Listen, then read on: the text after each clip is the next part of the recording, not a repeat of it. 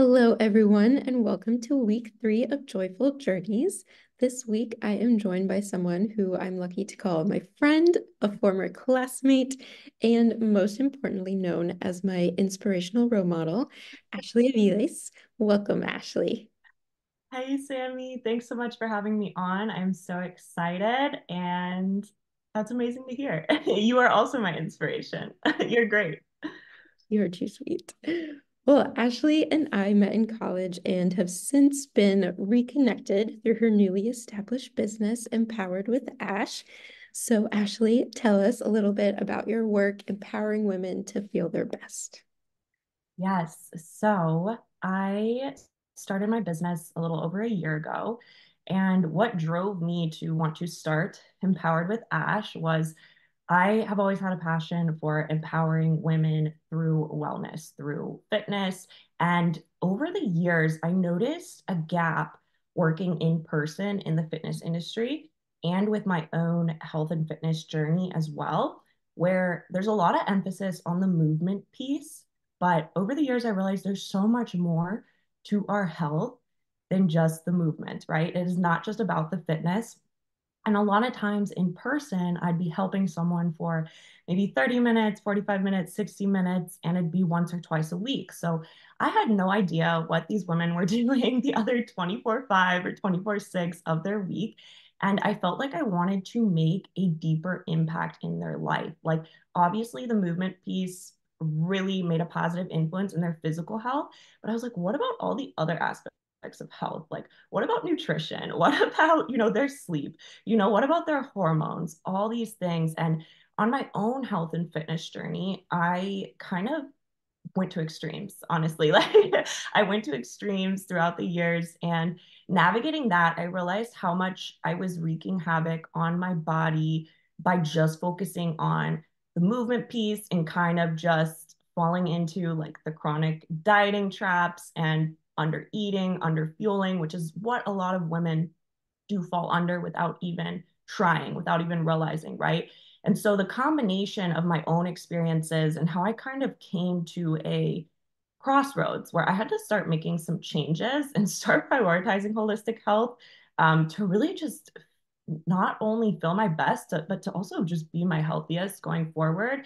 And I found a lot of empowerment through that myself.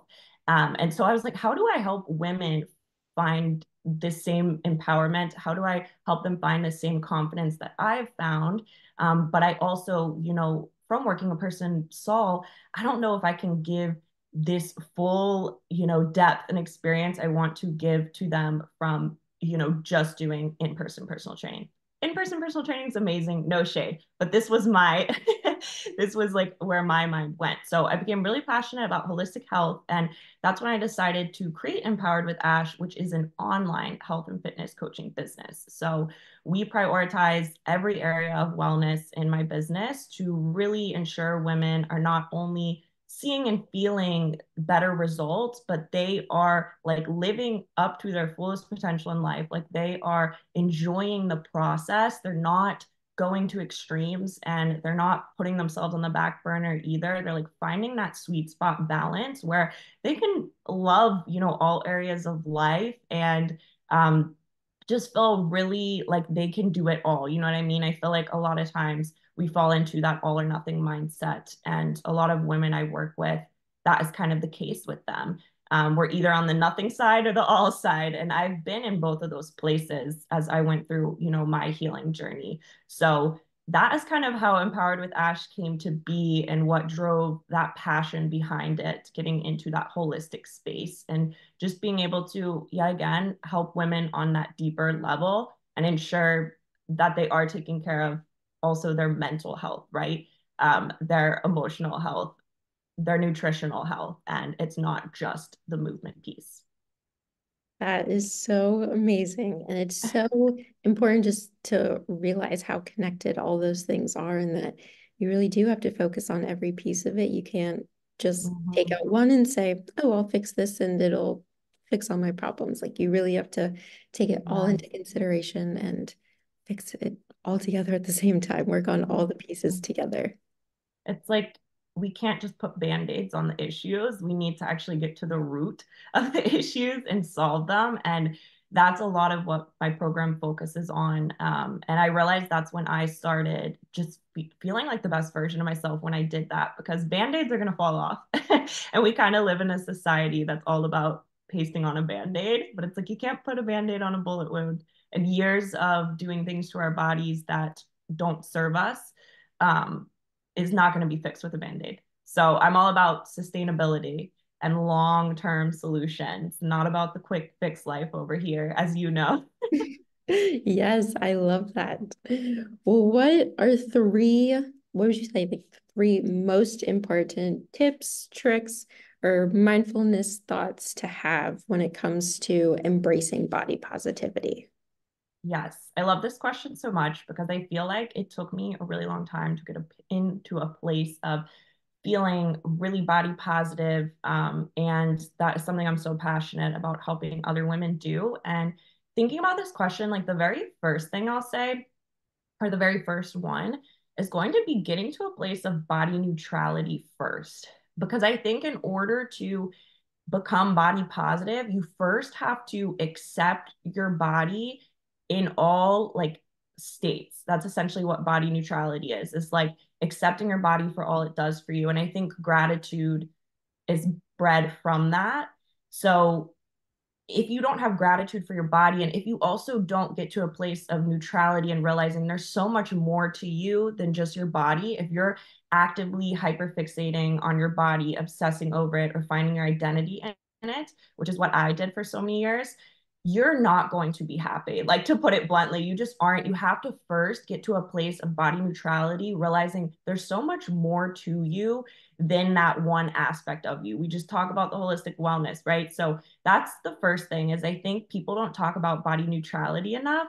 And that's something, honestly, I want to start promoting more as well, because for me, that was very instrumental in healing my body image with myself. And I'll always share how, any stage of life, no matter what our body looks like, if we can't foster that relationship with our body to have that neutrality and have that acceptance and have that gratitude, we are going to struggle to find that body positivity. Like, it just, they can't, you can't do one without the other. So that's my first thing. And then I think how you take care of yourself directly correlates with how you feel about yourself. So again, if we're being obsessive and hyperfixating, we're going to extremes, doing extreme diets, we're so focused on this physical outcome, it's going to be really hard to be body positive because we're always reaching for something that we don't, quote unquote, think we have.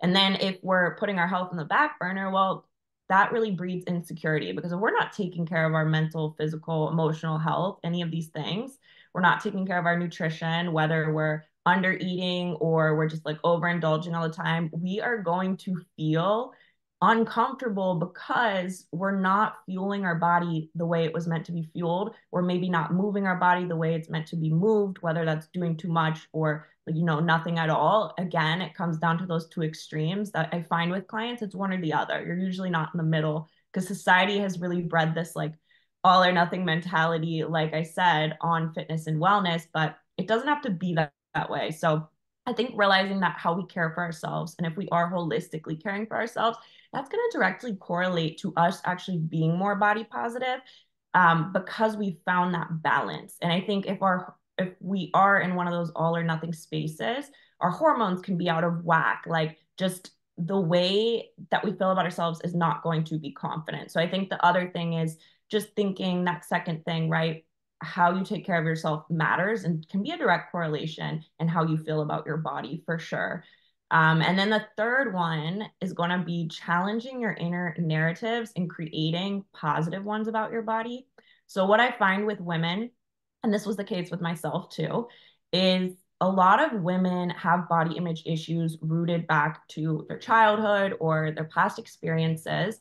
And they have written narratives about themselves over the years. Like, they have made this narrative truth. So if we don't feel comfortable in our body, or we feel our body's undesirable, right? We feel really insecure, we're going to write as our truth that, like, our body it's disgusting or it's this or that. It doesn't make it true, but we have created this narrative that it is. And every time we feed into that, we're just reinforcing it's true. It's true.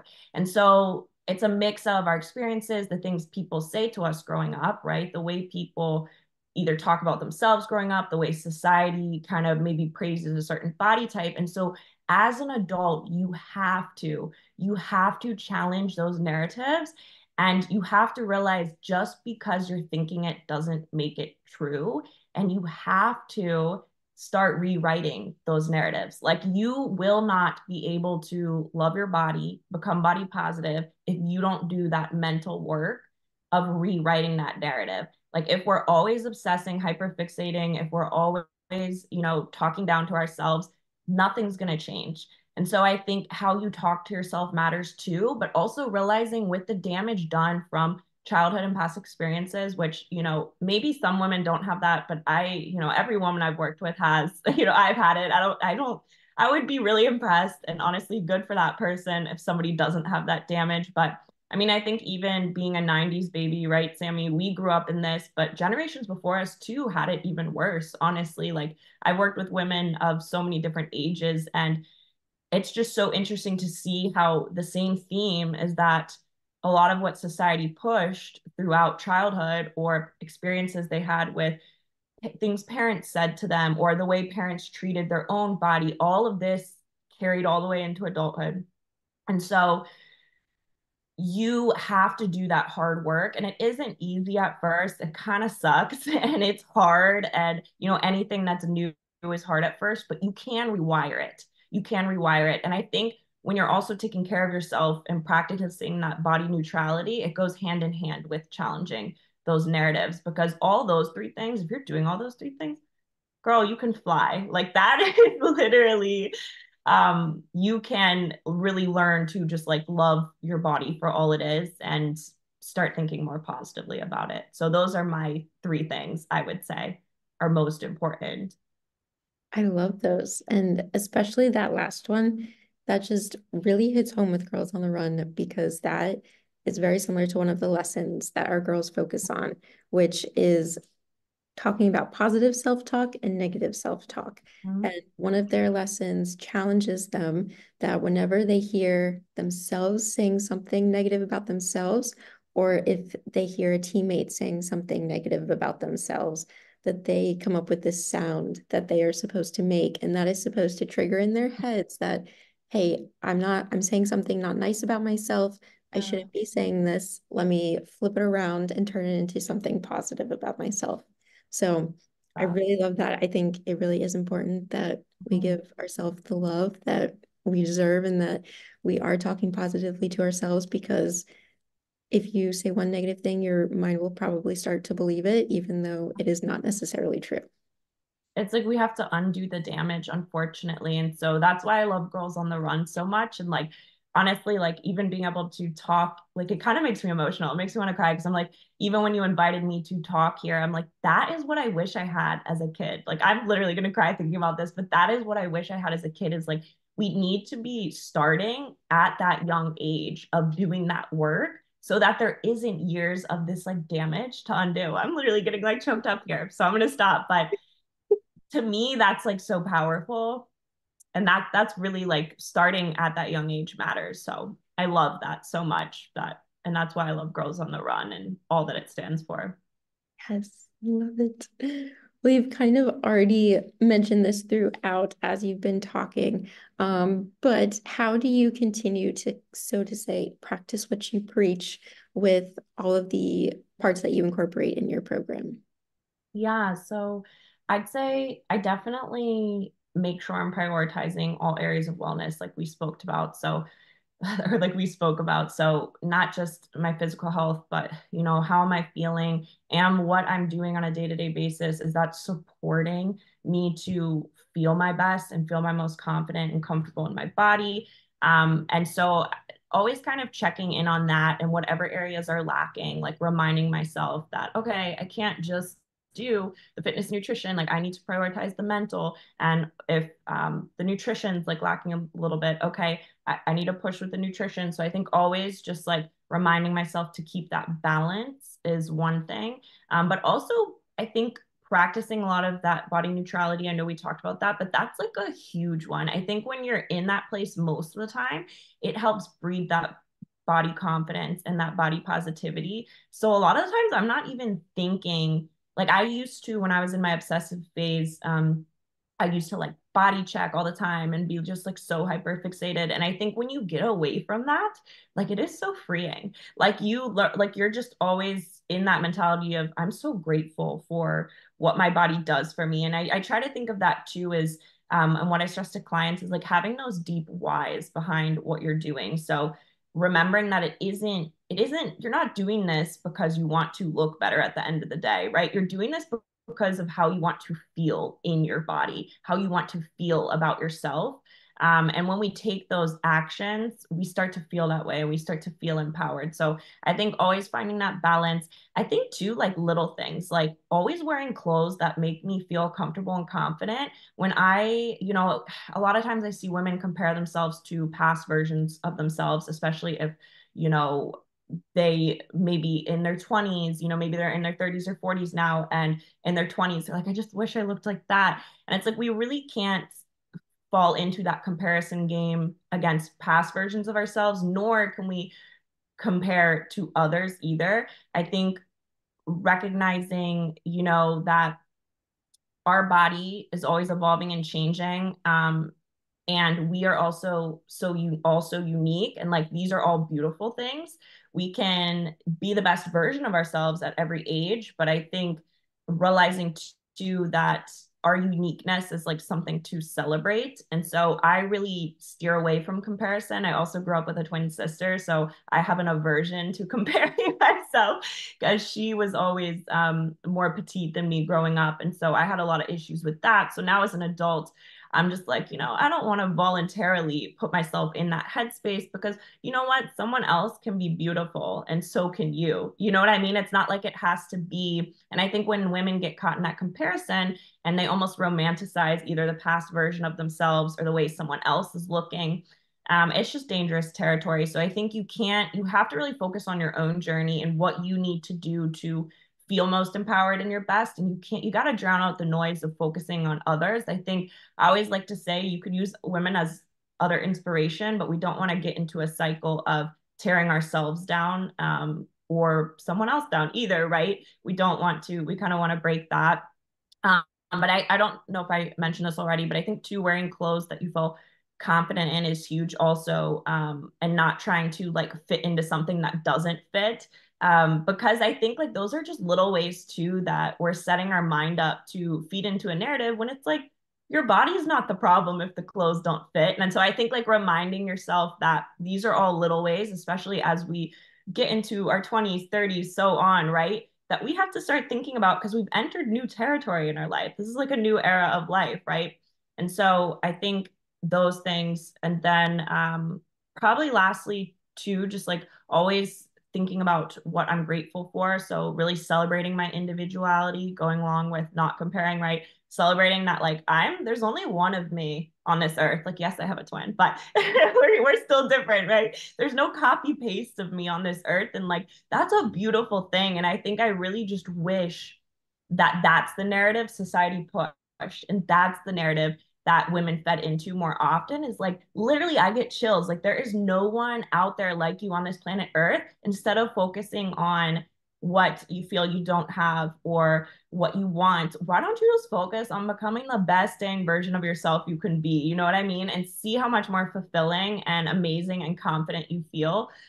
So I think that's huge. And then last thing, I promise, because I know I just said last thing, but I want to note this too. I think remembering too that the size and shape of your body is not what makes you who you are or what makes you beautiful. It's like a beautiful piece of you, but going back to you, like again, you have to cultivate those overall habits and happiness within yourself in all areas of life. It's not going to come from being a smaller size or being a different size or looking a certain way. And I think when you start to realize that that's huge. You know what I mean? Because you could be the smallest version of yourself and be more insecure than a version of yourself that's a different size. And I think we have to remember that too. It's not about what society pushed being smaller, smaller, smaller. It's about feeling strong. It's about feeling confident. And that doesn't always come from what you think it will. I think a lot of times people think once I get to this end result, I'm gonna just be so happy. And it's like, if that's your mindset, likely not. You're always going to be chasing something. And so I think remembering that that isn't everything. So I know that maybe that got a little far off from your question, but that's kind of how I practice it, is like just summing up, not comparing, right? Prioritizing taking care of myself, practicing body neutrality, of course, back to the mindset stuff we talked about. Yeah. And like just the little things like less body checking, clothes that are comfortable. That is all so important, especially just because of like the digital world that we live in and how easy it is to just go online and see all of these false narratives of women and their worth and how it's all tied to how they physically look, and that we need to step away from that. We need to stop comparing ourselves to them, because everything you said, like that's not what we should be doing. That's not how we're going to lift ourselves up or empower ourselves. So I love that. Well, Ashleigh, I thank you so much for joining us today. I hope that everyone listening is feeling as empowered as I am right now to just go out and be the best version of ourselves. So thank you so much for joining us. Thanks for having me.